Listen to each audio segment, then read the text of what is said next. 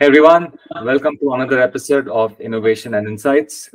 This is the first interview of the year 2024, and I have an amazing founder with me today, Garima Bharadwaj. Garima is the co-founder and the CTO of Enlite. This is a company, rather a startup, at the forefront of driving tech innovation in the realm of sustainable building management. Garima brings a very interesting perspective. She was one of the early founding members at OYO and the Moms Company. So she brings this inside view from the world of startups. And now that she has pivoted to a more deep tech kind of an opportunity in the facilities management realm of things. I thought this will be an amazing area to explore into. And I've known Garima for a number of years now. Love the passion and love how they're building Enlight. So, let's bring her over. Garima, thank you for joining me today. Thank you so much, Hemang, for this. It actually means a lot because you have been a relentless mentor to me and to Enlight. So I am more than happy to be here to be talking more about what you and I have been talking about as Enlight, which even more people who are listening to here might think of some value. Thank you. So let's start with a very simple, I guess, home run question for you, which is what does Enlite Research actually do? Got it. So what we are doing is doing something really boring. Let's talk about a term called BMS, or a building management system. Now, I know of BMS because my company makes a BMS. But if you ask a common person, most of them might not know, or the best answer you could get is a battery management system. Agree. Because this is what people consider of it as. But now imagine all of us go to offices, we go to hotels, we go to airports, we go to so many commercial establishments, but not for a moment does anybody think that there is good AC, or I'm complaining about the AC in my office, brilliant ambience of lights, elevators are working, the water is there in the tanks, I'm getting it in the bathroom. How is all of this happening? This is not my house. I'm not turning things on and off. I don't see a switch anywhere. I don't see people running around for switches. So how is this all managed at the end of the day? Well, that is what a building management system does. It's a centralized automation system to capture every part of electrical and electromechanical equipment of a building to one centralized place. So while I sit in my office and I feel a gush of nice air, the controls are somewhere centralized. There's nothing in my room, which is here. There's not a single switch of light either. This all happens by a building management system. And these were very traditional controls which were created by some legacy Fortune 500 companies. So what we wanted to do is bring about this differentiation into the world of building management system and make it a little more glamorous, because apart from the person sitting in the basement of any building, nobody really knows what BMS. So at Enlite, we have created the world's first cloud native and wireless building management system. I would have really appreciated if Enlight was around at my university where I was, doing my doctoral research. We were in this large, I think square feet wise, it might have been like a 2,000 square feet type of just an office space for most of us researchers. And the temperature control was such that on one side, the people or the students who were sitting in the lab, they were always wearing like hoodies and like Yeah. And the other side was wearing like a t-shirt and shorts. True. And the temperature control was just horrendous. Like you keep it cool for one side, and it's like Siberia on the other. And when that side complains, you turn it off, and it's like really we're sweating inside. Never ever. I mean, and for all the cutting edge research that we did, the simplest problem, which was temperature control, could not be solved. You put it very rightly, because the problem here, Hemang, is that first, when you think real estate, you're like, this is boring. Who's going to develop a solution in real estate? I've been in OYO and I've been in Momsco. E-commerce and, a fledgling, nice hospitality startup aggregating and creating whatsoever. a fintech startup, a edtech startup, and real estate. Like, what's the problem? You're building a building, people are going to stay or live or work out of there. So what's the actual problem? And actually, developers think of it in the same way. Okay, facade is looking good, paint is looking nice, good, sorted, done, sold. So nobody actually thinks of it.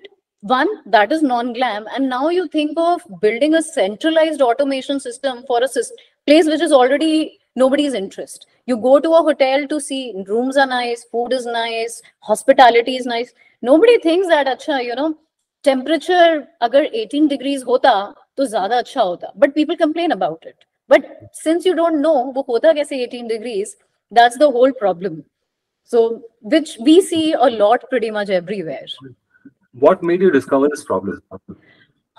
So, couple of things. One, I had a little background with real estate thanks to Oyo. So, I have visited, I don't know, maybe 1,500 or 2,000 hotels in India of Whoa. all kinds, of all kinds, from hotel located at a drainage system to the nicest five-star hotel, just to realize that, when you visit and you audit the entire hotel, apart from the room, the moment you go into seeing the facilities, you also realize there is so much more to a hotel. Like, how are people managing their entries inside? How are the HVAC systems running all the times? How is there a surety that if the light trips, the UPS system or the DGs are going to work? Like, how does that happen? But then there are smaller hotels which do not have that. So what is the reason why they don't have that? So that was a little background.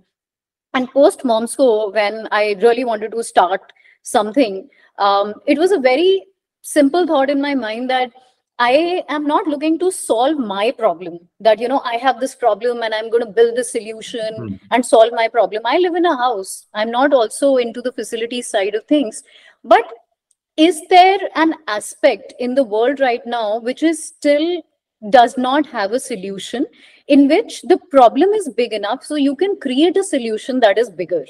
And with that 2x2 matrix, the answer was real estate. I think my favorite industry. I really like everything about real estate, because you think of real estate, there are so many problems. You can create 200 different startups just solving real estate ka problems. So when that started, what me and my co-founder identified that, if you look at commercial real estate, we don't want to get into home automation. There were companies doing it, and it is very, very customized to somebody's taste and desires of automation. So let's look at commercial. They waste a lot of energy. So when we started the company, the idea was how to create solutions which could conserve energy. And that time, our understanding of conservation of energy was only around that, if you're sitting in a small zone, like I'm sitting in a room right now, this is cold. Let me do a thermal mapping of this small zone and control the temperature there. Yeah. That's how we started the company. And we also implemented this solution in a lot of companies, the likes of Tata, Wipro, CBRE. And thankfully, it was all large companies where these implementations were happening. Every time we would go, they were like, "Ye sab to theek hai, aur kya hai tumhare paas?" I'd be like, "Yaar, matlab, this is all. What else do you want?" And they'd be like, "No, can you do water also? And you are right now at a very zonal view. Can you manage the whole HVAC?" First of all, it took a lot to say HVAC and not AC. Because you come from a very different background and you're like, okay, HVAC starts from the chiller, comes to the duct and whatnot. So I think it was also because of a lot of customers at that point who kept on asking for more. And we also realized that we are not solving a problem if we are saying we are doing a zonal thermal mapping and then we are controlling temperature of a zone. Because if you really want to conserve energy or water or create automation, what these people are asking is a building management system. But why are they asking? Why are they not using one? Since there are large companies like Honeywell, Siemens, Schneider, who make these systems since last 70, 80 years. So why are they asking us? Why do they want to do it? Only to realize at that point that building management systems are a very costly affair. In a building of about 5 lakh square feet, you could be spending minimum of 80 lakhs to maximum of 1.5 crores to buy your building management system the first time, and then you have to pay annually for the different AMCs. And that's why companies, a lot of people don't opt for these systems. And that's why smaller establishments, 10,000 square feet, 5,000 square feet, were asking, what more automation can you provide? And that is what gave us the thought that, okay, we need to create a BMS, but not how traditionally it's being created. Let's step back. I think what you said was nice, but I think you probably zoomed in or zoomed past a few of those things, which is, okay, you've seen a lot of these, I guess, back rooms at these hotels and large buildings. You also have a passion for real estate, that you saw these things. But from what I understand, no one who's like a developer or someone is complaining that my building management is a problem for me. They're talking, mostly when it comes to real estate, they talk of utilization rates, they talk of return on investment or rental yield, whatever other business metrics which are applicable. Who was complaining about these issues that you're like, okay, there's an addressable market here? I'm glad that you asked it like that, because I really zoomed in and zoomed out here. So the interesting part about BMS is that the customer is never the consumer. So the developer is buying, spending money, but now the developer doesn't care. The developer has bought, and now there's a user who's a facility manager, who's a building management systems operator. And these guys, unfortunately, have a very thankless job, sitting in the basement of the building, looking at one screen the whole day and not even probably understanding what are they seeing on the screen. They are just able to differentiate between red and green. Okay, something is working, something is not working. That's how it is. So the person who was buying these systems was buying decent systems. Now, when you buy anything, you are assured that it's going to be commissioned completely into my building and it will be automated 100%. But traditional building management systems are very complex to understand.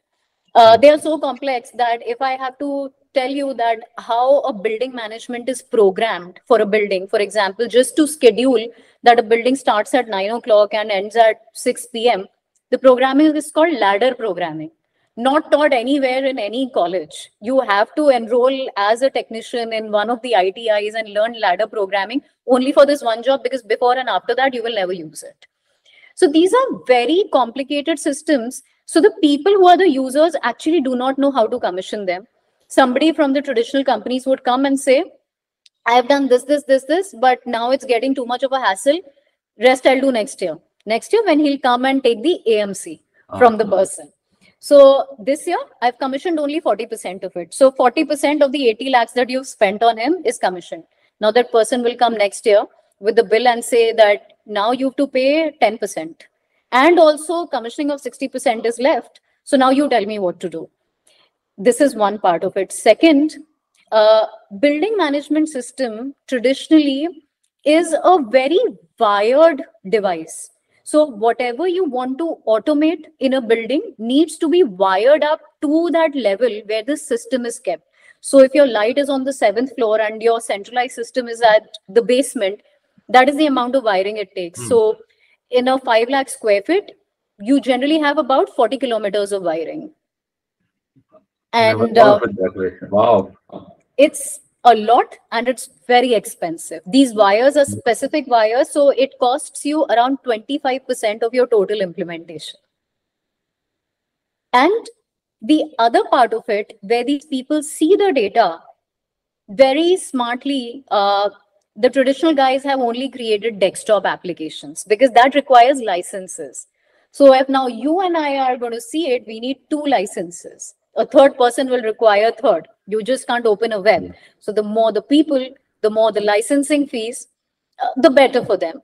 And what happens in this entire loop, in 2 to 3 years of the first time that a BMS is implemented, things start conking off, one after the other. Because first of all, it was not commissioned entirely. Second, the people who are managing it, the operator and the facilities guy, they are not the ones who can commission or who can figure out what is it that's going wrong. And as the amount keeps getting accrued after 2-3 years, they don't even go back to the OEMs. They're like, okay, jaisa chal raha hai, let's just work around this. In 5 years, the system is absolutely down and people come back to manual operations. That is when things get escalated at some level. So they might then go to their original buyer, who will then say, but I just spent 80 lakhs 5 years back. Now things are not working. So you figure out, maybe get two people. And when we started visiting these buildings, we realized in existing building, this was a huge problem. They were literally operating out of nothing. There is a screen which shows nothing.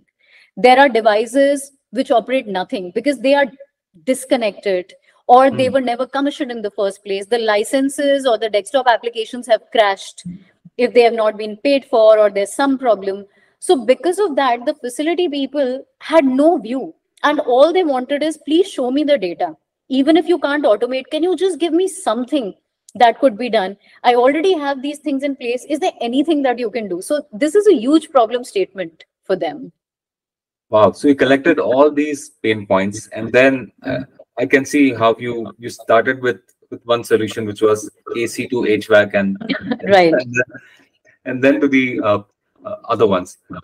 From a customer perspective, the facilities person, I guess, will understand the system from you all, and then they would have to make a case for their management to say, okay, we really need a system like this to help. So what do those discussions look like? So actually, we've had these discussions where the facility guy has gone and said that, nothing is working. And I'm not going to name a customer right now, but they are one of the largest real estate asset owners in the world, not in India. And because they bought out some properties in distress sale. So when they took them out, they realized nothing was working. And the facility team, they knew one thing, that they want system which is working because they are not going to keep 5 people. These are huge areas. Now, when you go to the owner, they just ask, but why don't you keep 2 people? I really want to understand ये 2 लोग कौन है, who everybody wants to keep. मैं 2 लोग रख लेगा तो मेरा काम हो जाएगा. I am keen on understanding these 2 लोग. So no, it's a classic problem where, like, when you don't have any meaningful thing to solve, sometimes it's tempting to throw warm bodies at a problem. Like, you have 2 people next to it, they'll do something. They'll get you one step closer. Correct. So they're like, मैं 2 लोग रख लूंगा. मैंने कहा, मुझे भी ये 2 लोग दे दो यार. मतलब, why am I running a company? ये 2 लोग मेरे को चाहिए because every person is talking about these 2 people. But initially, it was a little hard to explain to them because anything in a real estate that you can't see at the outset is somewhere you're not willing to put your money in. It's not a facade. It's not a door. It's not some nice fountain or anything like that, because that's what sells ideally.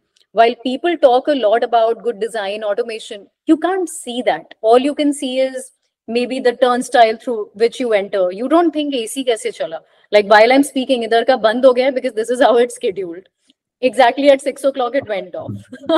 But what you can't see, it's very difficult to make them a second purchase for that if they've already bought it. So what we also started doing is reaching out to a lot of developers and asking them that what would make you buy a product like this? This is what we have. And this is what you have. So these are the things, if we introduce our solution into your existing systems which are not working, this is the cost benefit. And we also reached out to a lot of developers in tier 2, which I would say was the best thing that we did. So we went to places like Pune, Madurai, Coimbatore, Lucknow, and they were more than welcoming. They were like, oh, it's wireless? Because for us, the solution was built differently. 40 kilometers less wires, no licensing, much smarter, which we'll speak maybe later about. But they were very dynamic. They were like, okay, this is something new. This is a new tech. I'm willing to try. What we realized in tier 1, there was still more friction because they are used to a certain service and a certain name and a certain brand. But then these guys would be telling their facility managers, this is a new company, it's a new tech. Just explore something in smart buildings. So I think that term smart buildings really helped us. So I want to dive into a bit of your own evolution, Garima, because as much as I've known you, I don't think you come from a hardcore engineering background. And yet now you very admirably head the tech function at Enlite. So what was that transition like? Which is, spotting these opportunities to now, when I hear you talk of the latest jargon as if, that's stuff at the back of your hand. Wow. I would say that more than the product growth, I have seen my growth, as you rightly said it. So I was at Oyo and I was doing like BD, sales, PNL, marketing. You ask of it, I knew the rack rates of hotel at the back of my hand. I knew which toiletries were not provided. And then when I was at Momsco, it was a FMCG company. So I knew, okay, this shampoo is really good and this tea is good for pregnancy and this is good for baby care. And with Enlite, I'm like, okay, what happened? I, I did all this for what? Because when we started, so it was energy, and we had a bunch of really smart people who were doing the PhD in IIT Bombay at that point, who were working on energy conservation a little differently. But we hired those people and we started working with them over time to realize that, people will always deliver what you ask them to do, but you have to ask them the right thing to do. I can't expect them that one fine day they come in and they're like, okay, this is new thing that we're going to work on, which means now, oh damn, I will really have to revisit my engineering days, which I never wanted to. I did an MBA so that I did not have to go back to engineering.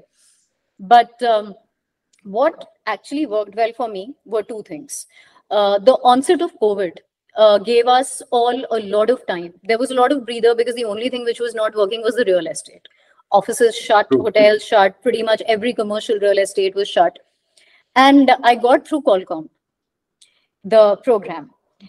Now, why did these two things help? With Qualcomm, I just found somebody who I could reach out to and ask that, yaar, ye kaise chalta hai? This is firmware. How do you really do it?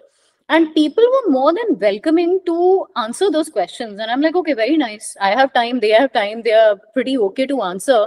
Let me read a little more. That is when I realized I really like engineering. I should have probably pursued it in electrical instead of computers. So I think I well utilized my 2 years to understand a lot about the product. And today, as we speak, I will not say that I can, just spin off a product like my team members, but at least I understand a lot more. I understand what's happening in the tech industry, just not in what we're building or just in real estate. I also am able to weigh on the pros and cons of different technology. But honestly, for the first time, I studied seriously. I gave a lot of time to studying and understanding things every day because to me, a lot of things were new. I understood the PCB, but I did not understand what it takes to make it into a product.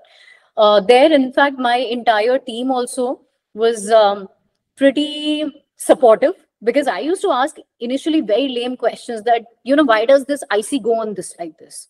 They're like, okay, Garima, this is how it happens. And I'd be like, come online and show how you do the schematics. And nice guys, they would all show it to me. So today, I have that comfort. I can sit, I can myself tell you, if you show me somebody's product, I can tell, Acha, this microcontroller has been used, how it has been formed around. But only after so many years, I realized that should have just pursued a career in engineering to begin with. It's pretty interesting. It can solve every problem, even the problems you don't have. Well, I think every background helps, right? Because, I guess your years of looking at toiletries and which ones work well, which ones don't, they give you a different perspective Right. of how to measure different metrics that people don't really care about. Yeah. Which is what I think the facilities world does, right? I mean, I don't actively think about, how well is the temperature system working or how are the plumbing lines working. From Right. a user perspective, I think if I look at where people are most conscious about building systems, it's the security. Yeah. You go to large malls and usually you see that in the parking lot. You see their CCTV station. You're like, okay, fine. No, yeah, they have all these cameras. We are safe and secure. Any theft, robbery, we are fine. Right. Same level of control, we don't just consciously think about, okay, how well are the systems functioning at the consumer level? In fact, Hemang, you'll be surprised that certain hotels in Bombay that I had been to back then, which is probably now 9 years, 10 years back versus now, then I used to be in awe. Wow, what nice hotels. Will they sign up Oyo? because they are really posh, they're really nice. And now I go and order it, I'm like, nothing is working. How are you even sitting here? Who's paying for these? So the entire perspective change to me is very interesting. The other day, I was telling one of my friends, don't go to that mall. Nothing is working. If something happens to you, if there's a fire outage, don't say that I didn't tell you. No system is working there. So I think you start looking at things very differently. When I look at a duct, I'm amazed by a duct. 10 years back, I did not know what the hell was a duct. So I think perspectives really have changed a lot from very, very diverse backgrounds. And to top it, I was also in FMCG, which is all about you want to look nice, you want to look healthy, you want to look fresh, no dark circles. And here I'm like, but udhar drainage system nahi chalu hai. So that maybe we should put up a controller there and start automating it. See, the average Aam Janta like us don't want to see the kitchen of a restaurant, especially if it's your favorite restaurant, because if you find out how things are done, you'll never eat there again. True, true. Quite likely. I think you should avoid facilities rooms. I think I should avoid dining out, just eat at home. Because now when I'm seeing, last year, I went to a hotel and it was Christmas time, beautiful decorations. And I went there, I'm like, आपके HVAC systems तो चल नहीं रहे हैं. ये इतना decoration लगा के क्या किया? And then I'm questioning myself, what is wrong with me? Because I used to really like that place.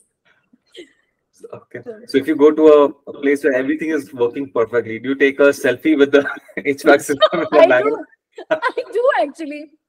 Of late, it is so funny. I have participated in a bunch of events and they have happened at all the nice 5-star hotels. My first slide of all the presentation is, since your BMS of this company is not working, this is how much you could have saved had you put a smart system in place.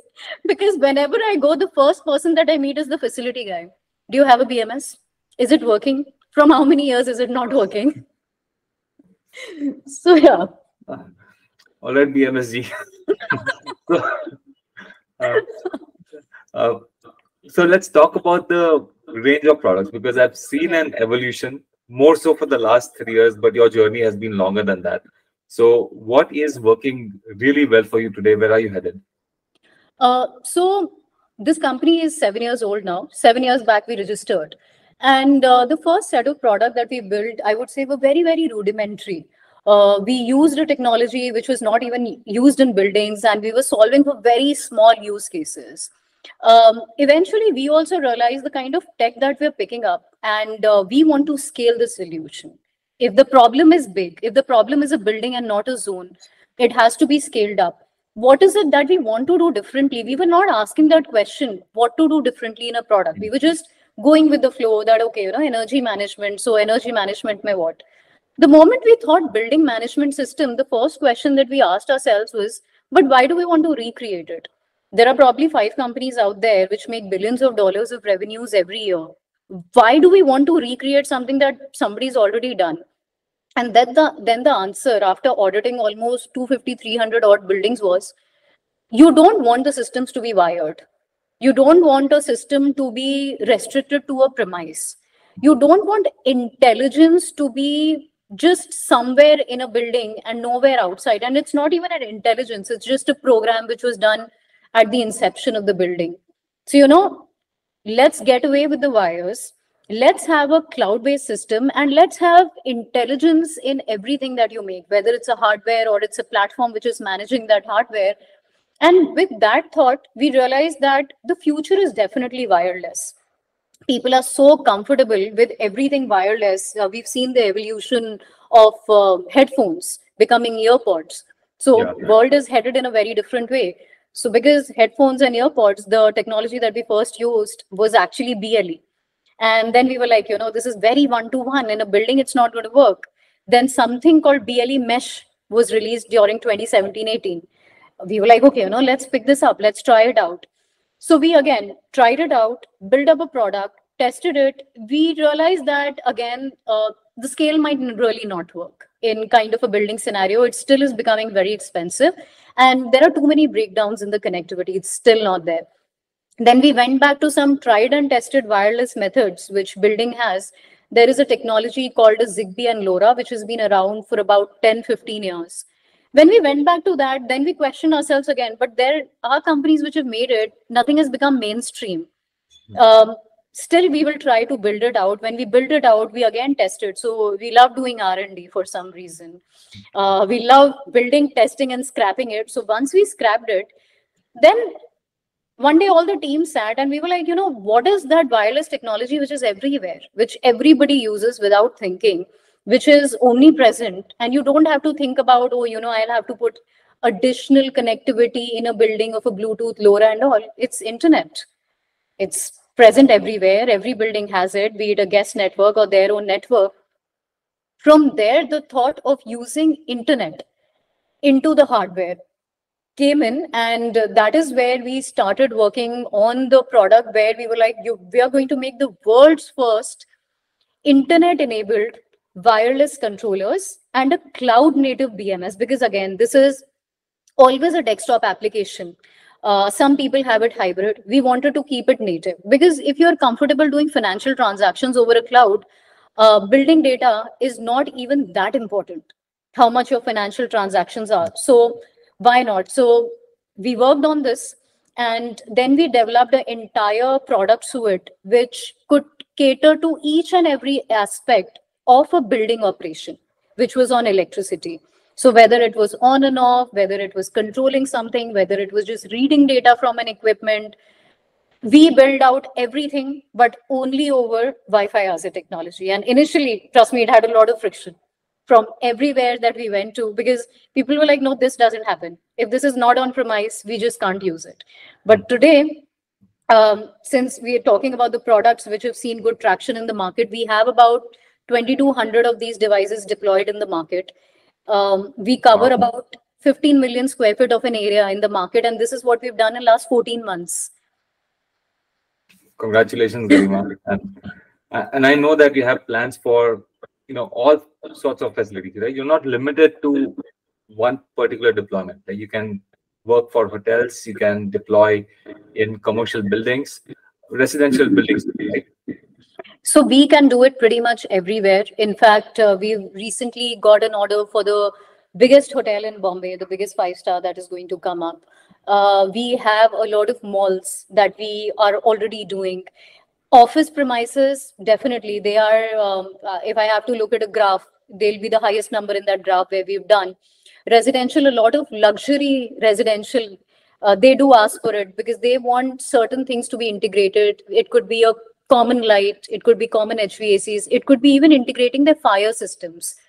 So for us, everything which is electrical, electromechanical is BMS. So whether it's fire, it's water. In fact, very recently, next to my house, where I stay in Bombay, we've just done a residential where we've done the pumping system. So on the houses, the water that comes in, so that is the machinery which is maintaining and managing all of it. And from here, today we are still in commercial and a little in residential. We're already working on a product which is catered to data centers and industries. So because we see a lot of traction in that, buildings are very, very important, but the kind of data that they demand for is much lower than a data center. So if a building will have 5,000 data points that they want to monitor, an analogy is a data center is 50,000 at a minimum. And they don't like lags, no latencies, because you can imagine if something is to happen and if AWS is down for 2 minutes, the kind of a outage it can cause. So we are creating industrial grade systems for all the factories, industries, and data centers alike. Very cool. And knowing you, Garima, and I've also seen how your team has been growing over the past couple of years at least. You have a nice culture of, well, there's camaraderie. For sure, I can attest to that. But there's also culture of innovation. Like, you all continually file for patents. So can you talk of how do you all innovate? Do you have a process? Do you have a periodic thing, like, or is it random? So I would say it's a lot of things for us. At Enlite, one thing that me and my co-founder and all the team members that we thought of is, one vision that we are very driven towards is to make this the best ever engineering company to have come out from India to be providing solutions globally. Like, we take a lot of pride in being an engineering company. We don't say we are a building management or we are serving real estate, because today we are doing this, tomorrow we want to do that, a lot into automation. So with that, there was a discussion which used to happen with the team at some point, that wouldn't it be nice, just like all the other international peers that we have in automation? If you think of a Honeywell, which is in aerospace, defense, building management, look at the number of patents that they file year on year. They have competitions inside them where people have to write certain papers, and then they are able to file for patents. So that I used to find very exciting, that how do they even think of that? Only to realize that people come up with anything and everything under the sun. Some make sense, some don't, but definitely some do make sense. So I think that was the starting point for all of us, that when our peers are doing it and we are trying to do a lot of things in a differentiated way, so but why not do something in a similar way? They are so much on innovation, and if this is what is going to drive us to become one of the best engineering companies, this was the first thought. But the second thought, I'll tell you, was it was not even a thought. These are the customers. So customer would come back with a problem statement which we had not introduced into the product. But you can't just create a product overnight. So then we had to think of something, and we'd be like, okay, if we would tweak this, this would become a part of this product without having the need to introduce a new product. So when we started doing this, we realized after, I think, a good 11 or 12 months that what we have, nobody is doing it that way. We've actually created something different. So we started internally reading, trying to read some patents. Now we were like, we are not very sure. Let's engage somebody and ask that, while we are saying we've done 7 things differently, are we really sure about it? Because customers kept asking, and we kept on integrating it into the product rather than just say, okay, I'm going to give you a new product. To realize they were all novel creations. So today we hold about 4 patents on our architecture. There are 3 new patents which are already underway. We've just made a new solution which is going to be released next month, on which also we are filing a patent, thanks to one of the customers again. We'd made the solution differently, but all the industry ask that the customer had, which is a very generic ask, every customer would have had that. We'll be probably giving something which the customer is happy with and would also help us get innovated. At the same time, I would give a lot to my team on this. One thing that I have always asked people in their interviews, do you like reading? And when they would say yes, I would ask them what. Anybody who said a paper, white paper, I'm like, you are the guy. You are the person who needs to be in the team now, because work less for me. This is, at least you've reduced my work. So a lot of times my team members would message me at night, hey, read this paper. We can also do this and file a patent. I'm like, I really like these guys. At times those things are really random, but they will come up with the newest of the technologies. One of them came up with a technology. He's like, it's only in US, but we could really do it. I'm like, yeah, then probably we should. We'll at least make one product out of it, if nothing else. So people keep experimenting, and what we have always wanted here is a lot of culture of R&D.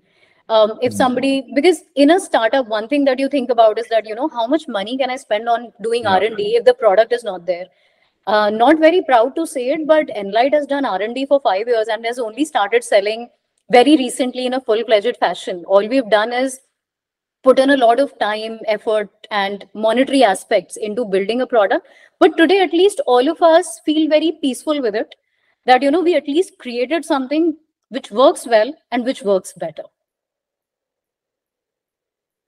It is very cool. I'm so glad to hear this, that, your team has a culture of learning, of curiosity, and, you experiment with various ways. It's not that, okay, let's take a problem and deliver the known solution. How can we make it better? Yeah. So to me, those are always going to be the foundational stages of anything innovative. And by that nature, it will turn into inventions. Absolutely. And by the virtue of being in India, you also have to be mindful of the affordability of what you create. Right. So I'm very proud of my team members. Whenever they start something, they'll be like, we'll deliver this, but this will be probably 1/5 of whatever is there in the market. That's the kind of conviction that they have, that, we'll combine different things. So they look at different industries also. We generally don't look at BMS industry at all to create a product. We will look at every other industry. We will look at a SaaS platform in a financial transaction. We will look at a headset. We look at a Bose specs with the audio in it. That's how we discovered the Bluetooth connectivity, how we could use it in a building while we were looking at Bose. So I think the team also looks at diverse set of solutions which are in the market, not for buildings. So I think that also has helped us create really, really affordable solutions at the same time, just not innovative. Yeah, and those are constraints. I mean, a lot of people complain about cost, that cost is a limiting factor. But now if you look at that constraint a bit differently, it can explore opportunities for you. Absolutely. And similarly, what you're doing is cross-pollination. You're looking at other fields and seeing, okay, what has worked in those fields? What are best practices that could apply in our domain? And very rarely it's going to be, you just take it exactly as it is and it runs perfectly in your system. You will have to tweak it. You'll have to make a lot of adaptations. But right. I mean, you stick with it, and it's no wonder that you have so many products right now. Over a course of 7 years, we have created 27. Thankfully, only 5 are there in the market because we were wise enough to scrap the others. This is amazing, Garima. I know we can continue talking all that, but maybe one last question for you. I mean, I know you have a fair amount of audience on LinkedIn. We have a number of founders that want to get into deep tech, into some of these areas that people don't think about. What are, let's say, some inspirations? What do you read more often that you're like, hey, this is inspirational. This can expand your horizon. So what would you recommend? So if it's about reading, I actually read a lot. I probably read everything under the sun, which is not fiction. So, and I have a liking for a lot of different products. So because I like Apple as a company, I think I've read about 25 different books and watched documentaries on it, because you want to understand what failed and what finally worked. And when you go through the entire cycle of anything which happened in the real world, or you look at a Nike, or you read a book like a habit forming product, you realize one thing, which is very true for deep tech. You never get it right the first time. And if you think you were right the first time, you're definitely wrong. That just can't happen. Also, it requires a lot of perseverance, because deep tech takes a lot of gestation period to first culminate into a product. The ideation period is super, super long. And when it becomes a product, if you have created a category creator by itself, it takes even longer to push. While it sounds very exciting, Tesla is a category creator, or a Xerox was a category creator, but it really took long. And you have to be comfortable with it. You really need to be okay with things are not going to work for the longest time. And it's never a sinusoidal curve in deep tech. When it comes to the customer taking your solution, it's always a hockey stick. It doesn't work, and it just works at some point. And you're like, oh, I don't realize how did this happen, but I think this is how it is, because for the longest time you're just talking, will somebody take it? What is wrong? What is not happening? And you start questioning, first of all, did I choose the problem right? Because in deep tech, while deep tech is a very nice term to use, and people say that, I'm in deep tech, but what is it that you're solving for? Was it a problem to begin with, which required a deep tech? Because only then you can build the right solution. Otherwise, people end up creating wrapper services around some other technology, which is then very easy to copy, or as I would say, it's one update of an app away from your business model. So be very sure about the problem that you're solving, and then the solution. And I like to read about different businesses. I don't read about BMS at all. Maybe I read white papers, but I'm very intrigued and interested to know about every product under the sun. So you could ask me about anything in any part of the world which had happened or is happening, from a healthcare industry to a pharma, to a financial, to economics is huge interest for me. So I keep reading about that. And I think why I like doing that is that you can always connect the dots from somewhere and understand this is how it fits the bill into my company. It could be in my product, it could be in my culture, it could be in the way I sell, it could be in anything. But you have to expand your horizons. You can't be I am BMS, I have to talk to people only in BMS, I have to read BMS. Just talk to different people. Just don't talk to people in BMS. Only talk to them in meetings, understand their problems. That is good enough. Because if you keep talking to them, then you'll cater everything so much to them that you will not be able to innovate. Yeah. Then there will be no deep tech. It will be some kind of a tech which will be helping them. Very interesting, Garima. I think on that note, let's park our discussion. I'm sure we can continue this much further ahead. You've shared really a ton of information. I mean, I've been noting many things, while we were talking, just a wealth of information has been shared, both from a cultural perspective, your own evolution, this opportunity that we have in India. And this is one sector which, to me, that was probably the biggest takeaway, that it may appear unorganized, it may appear messy, but it does provide amazing opportunity. And if you can cater to it, there's a lot of innovations which will arise, and of course, a lot of hopefully financial success for you to also happen. So Hopefully for me it too. will And happen. I hope we see at least 200 more startups solving problems for the real estate. It really has a lot of potential. Yeah, truly, you're solving for prop tech, and I'm very, very proud to be associated with you, with Gaurav, your entire team there. So, thank you for being connected. Thank you for joining me today. Thank you so much for this, Hemang, and thank you for always being a constant support to us.